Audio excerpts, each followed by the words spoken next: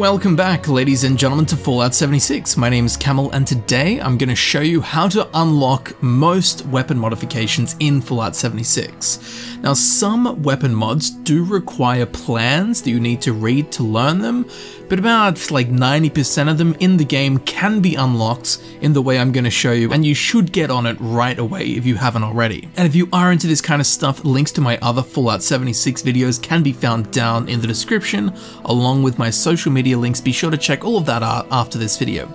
So unlocking or learning weapon modifications is an important part of your Fallout 76 experience. You want to be able to make your weapon as good as it can be by applying it with modifications that make it suit you best. Quite simply, to unlock the majority of weapon modifications in the game, all you need to do is scrap weapons. When you scrap a weapon, you'll likely unlock/learn a new modification for that weapon.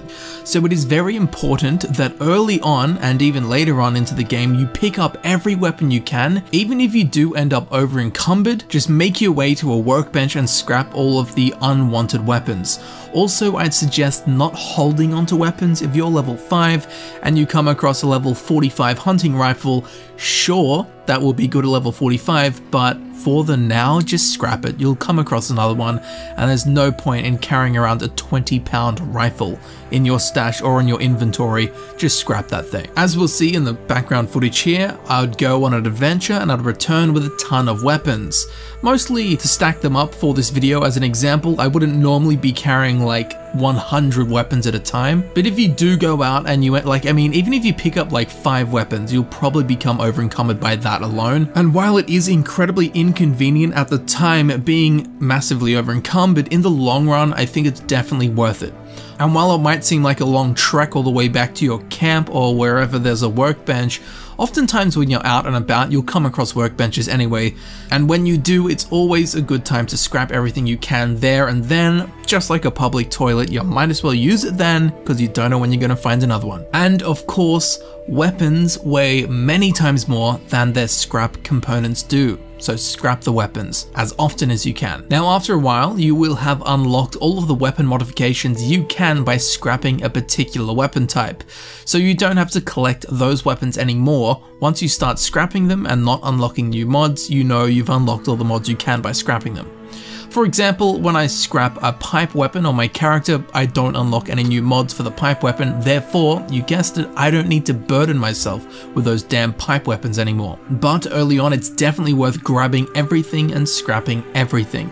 As we can see here, because I picked up every weapon I came across and scrapped them, when I went to mod my 10mm pistol, I had a large array of modifications available for me to craft and apply to my 10mm pistols.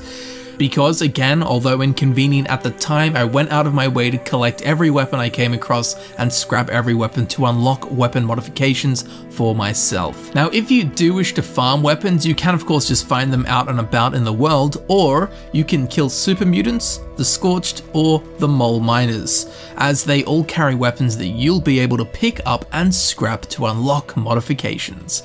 Now, for the last 10% or so of the higher end weapon mods, you'll need to acquire the plans for them and have appropriate perk cards and all that complicated good stuff. But for most weapon modifications, you will unlock them by scrapping weapons using this technique that I've just showed you. It's very simple. Some people definitely wouldn't know that's how you unlocked weapon mods unless told. So the best of luck to you, and I hope you have fun putting a bayonet onto a silenced, recon scoped, extended mag, lever action, fully single shot automatic, quad barreled 50 cal mini nuke shotgun black powdered missile launcher that does 15% more damage to Mirelurks with an $18 paint job from the Atomic Store. Good luck to you.